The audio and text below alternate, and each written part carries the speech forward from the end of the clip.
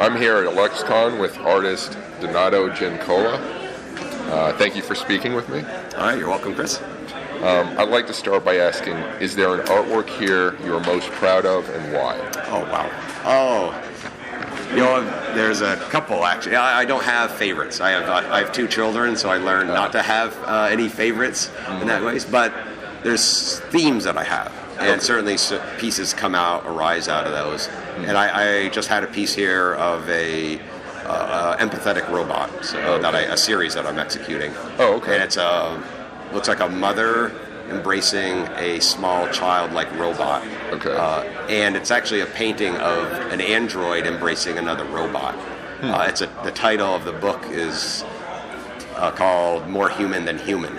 Okay. And so I was attempting to convey a very human attachment, or the projection of human emotion into objects that we normally perceive as not having human emotions. And so the mother character was actually rendered like a human, but one of her irises has a little square, and so it shows that she's not quite human. Yeah. But your initial read of the image is that it's a human embracing a robot. Yeah. And so that was one of my favorites here on the walls today. Okay.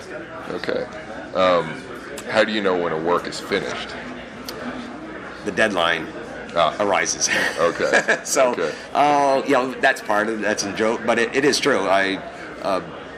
Almost my entire career has been built around commercial commissions, delivering book covers, trading cards, even private commissions that I kind of give a deadline for, so that I'm very conscious of wanting to meet the deadline, meet my client's expectations, and therefore I've learned to just commit to the decisions that I make along the process.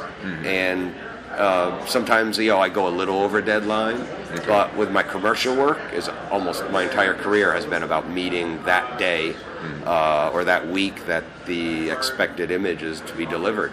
And that's so I've built my work model, my work ethic around delivering projects on time for my clients. Okay.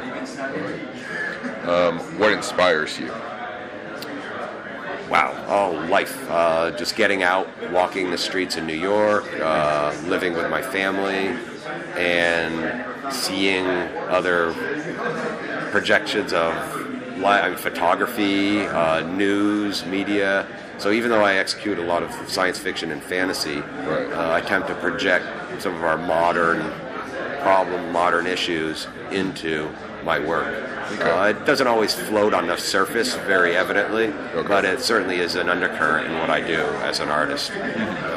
So much of the kind of the trauma, ideas of immigration are very subtly brought into some of my work as well. Okay. Yeah. Okay. Is that so? The piece you described, your favorite piece, is that what inspired that? Is it? Oh wow! Those are. I've been working on a series of, I call them empathetic robots, and it's about basically showing humans showing empathy for each other, like caring for strangers, caring for. This world is getting more and more populous. We're getting to see greater integration, greater merging of different kinds of cultures, and I think it's important that especially America as a kind of a first world country leads the way in how we respect other individuals, how we respect people who are less well off than us in our culture. Nearly everyone in America doesn't have to worry about food. We have some hunger issues in the States, but those are more political. Food is so inexpensive and cheap here. Yet, so many places in the rest of the world, people are starving. So the idea that, caring for, we should be part of the world's caretaker when it comes to just providing basic necessity, basic ideas of treatment and healthcare rights towards individuals, and recognizing just because you're born in another country doesn't mean that you're not human. You're not an American citizen, but that doesn't mean you don't have the rights of free speech and liberties that really our Constitution represents. So all of those, these are all things that are in the undercurrent, and then I project these feelings into these ideas of empathetic robots. So the robots for me are a stand-in for humanity in general, like how we need to treat nature, how we need to treat each other, and then I structure the images to reflect these principles that I have about my own thoughts about humanity and the way I want even my children to grow up looking at other people. Right. Okay. All right. Let's see. What is your most important artist tool? Is there something you can't live without in your studio? It'd have to be a pencil. Outside of anything else I do with painting, with color, the primary thing that I do as an artist, the primary motivator, is the idea of expression through line, expression through contour, and what I can do with a pencil. So if you had to take everything else out of my studio and leave me with something, it would be a pencil. Okay. Because you can draw on the floor, you can draw on the wall, and it's one of the probably the most primitive forms of tool structure for making art that we have, that's recorded in history, right? These little nubs of pigment that they find in the pits. A basic charcoal branch thrown into the fire, a branch charcoaled and burnt in a fire becomes a pencil. And imagine those were like the first implements that we used to draw. So that's, for me, that is the most important tool for me to execute my work. Okay. All right. Is there an element of art you enjoy working with most, and why? Either medium, process. Yeah, let's see. Wow. Again, it kind of comes back to the drawing, I think. Okay. Because drawing is, for me, very much a way of exploring.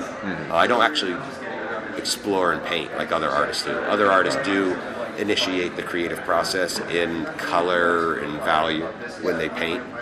For me, it actually starts in the drawing process. Okay. So when I sketch in my book, sketch in my small notebook or sketchbook, that's where I'm truly investigating potential ideas and ways of telling story.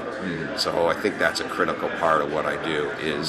It's in the drawing phase of those initial bits of exploration in my sketchbook. Okay. All right. How did you start making art, and why do you make art?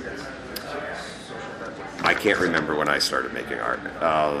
I jokingly state that I must have left cave paintings in my mother's womb for my younger brother to see when he came through.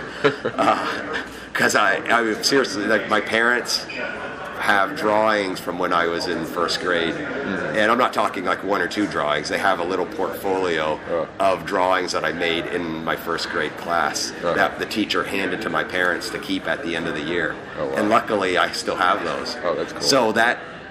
So I must have been drawing everywhere all the time, in my free time. So that, again, that goes back to what I love doing. Like, drawing is the foundation of me as a painter now. Is that act of creative expression through line. So that's where it all started. And basically, but I didn't start actually considering myself a professional until I took my very first art classes, I was 20 years old. Okay. So my entire life up until that point was being a hobby artist, a fan artist, drawing D&D maps, drawing superhero characters, right? So you're laughing. Yeah, it's like, probably everyone did that, right, as a kid. But I just carried that through my teen years, but it was all fan art, drawing D&D images and characters, science fiction characters, drawing, emulating the concept art from Empire Strikes Back, and making models and planes. So I actually had other creative outputs other than drawing. Okay. So I used to make a lot of things, make toys, manufacture my own armor, right? Made like riveted steel plates to make a suit of armor as well. But it wasn't until those first art classes in college that I took that I began to realize that I could maybe consider this as a profession, as a potential career path. Yeah. And at that point, that's when I started enrolling and changed colleges to attend an art institution. And that's when I really began the formative study years of learning how I could better myself as an artist. Okay. And that's when I became a student, so to speak. Moving away from just being a fan and drawing whatever I wanted, I changed my attitude towards the art, whether that I was making, and I became a sponge. I was willing to look at other artists' styles I didn't even really like, but I wanted to absorb and understand why they were making their choices they did. And that was heavily, and all of that, kind of came into me, and then I outwardly put that into my own personal work. And I never left science fiction and fantasy, so it was always there, always another form of art that I was making at the time. Oh, okay. Do you recall, just thinking back to that when you were a kid, that first portfolio, do you remember what themes you were exploring? Oh, it was mostly, it was mostly, the reason why they have it was mostly projects from the books I was reading. Oh, okay. And so the teacher, most of the other students in the class would have to do grammar structured, conjugate all the verbs in the book or answer questions about characters. But my teacher, knowing how much I love to draw, would say, draw me a picture of what happened on page 37. And then I'd reinterpret that story. So almost all those drawings are actually drawings of children's books out of them. And yeah, so it's so what I really have is a reflection of the books I was reading as a young boy. Yeah, so that's what's there. So I didn't have any of the imaginative stuff. I didn't have fantasy. And then science, that was just not there. It was only seeing through the eyes of the children's book illustrators. Huh. Cool. Okay. What role, and you've addressed some of this already, but what role does the artist have in society? Well, like I mentioned, I believe as a commercial artist where my work reaches millions of people, I take it as a little bit of a social responsibility to convey what I believe in, my ethics, because I know that my work will be potentially seen by hundreds of thousands and millions of people, and also worldwide, especially through the art of Magic, The Gathering, some of those trading cards. That those audiences reach tens of millions of people worldwide. So when I'm thinking about what kind of character, what kind of relationship these characters exhibit to one another inside the art, I'm very conscious of projecting my moral values into them. Not knocking people over the head, but just subtle things that I do. Kind of the equality of women, the treatment of individuals, of ideas of conflict, like the conflict resolution. Not all conflict doesn't have to be about battle. It can be about ideas, right, and coming to an understanding between two sides. Right. So an understanding doesn't always mean that you have to kill the other person, right? It means that you have to learn how to live with their ideas. Yeah. And so that's something that I feel is important to convey. Okay. All right. What movies, books, or other artwork in science fiction or fantasy have inspired you? Wow, a lot of that. I mean, being a young artist, young man growing up in the 80s, there's a lot of great material that came out of that. Yeah. And also, I love literature. So I love like Ursula K. Le Guin, some of her novels. Right. And it was for movies, obviously. Star Wars was very instrumental in moving me. But even other films like Aliens, Blade Runner, certainly those are very moving, both visually and narratively, but very fascinating stories. So, there's a lot of inspiration. I don't just pick one. I don't have one favorite that I point to. I consumed a lot of movies, consumed a lot of books. I mean, I was an avid reader, almost a book a week. I think I was going through with novels, the science fiction, fantasy novels. Oh yeah. So there's I can't so many names back then, including like big names like Ray Bradbury, right. Arthur C. Clarke, and then other people like David Drake was another favorite. And then even having fun with like Piers Anthony and the Xanth novels, very playful stuff. So I consumed both kind of serious political things like with Ursula K. Le Guin, and also like lighthearted adventure with like things like Piers Anthony or obviously Tolkien was a massive influence with Dungeons and Dragons and such. Yeah. So I would be remiss not mentioning him as well. Do you recall Tales of the Vulgar Unicorn? I believe it was. Whoa, no, I don't. Well, that was at Piers Anthony? No, that was from the 80s. It was anthology. Different writers would do stories based on this particular world, this city. Oh, no. That one doesn't ring a bell. Yeah, they did about 10 books, I think. I think Tales was the first one. Okay. But that was the one I enjoyed. I'm just, when you listed the various ones, it popped in my head. Oh, all right. So, yeah, it's, So I was a member of the science fiction book club for years, so I would just, you'd be forced to buy a bunch of novels, to retain your membership. So consuming lots and lots of novels that way. Yeah. Okay. Is there an art piece you'd like to create that you haven't done so yet, and what is it? Well, I've got quite a few projects. I have a little wall next to my drafting table of sketches, of very small idea. It's my kind of concept wall. And it's filled with at least 50 to 60 concepts of paintings I want to execute. Oh, okay. So, there's a lot there. And those include images from Middle Earth. I have at least 3 to 4 robots already, empathetic robots in mind for that. And then I still have ongoing projects. But mostly there are the empathetic robot series has become something I really am embracing and wanting to run with, because it matches more my aesthetics of moral aesthetics that I have, and I'm able to project that without having to deal with a marketing director or a client's imposition of their ideas. So these are all purely images that are personally motivated for me. So those are the ones I'm most eager to jump into right now. Okay. And since you mentioned working with clients, if they do, how do you handle the situation when they say they want to change certain elements? They almost never do. I'm very good at communicating with my clients. I'm very good at involving them in a creative process. So I provide a very detailed drawing, 2 steps, a fairly detailed rough idea of the concept. Right. And then after I've generated all of my reference gathering, my detail, I then even submit them with a final preliminary drawing of what I'm going to do in the oil painting.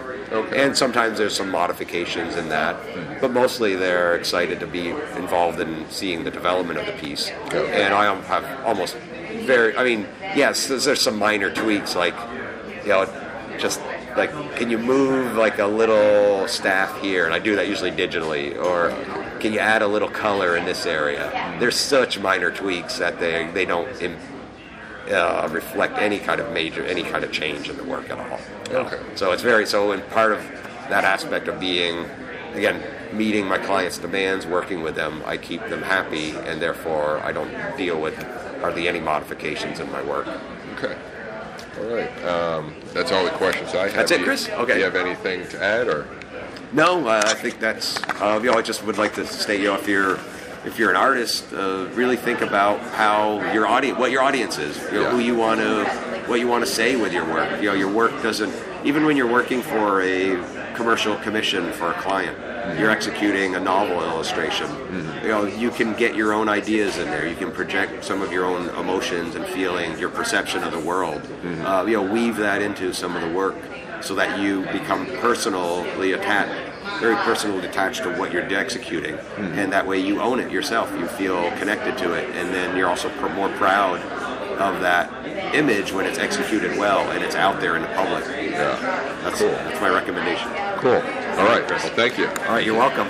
Please visit chrisalvarez.com for more cool stuff. That's CRISALVAREZ.com. Thanks for listening, and keep imagining the future.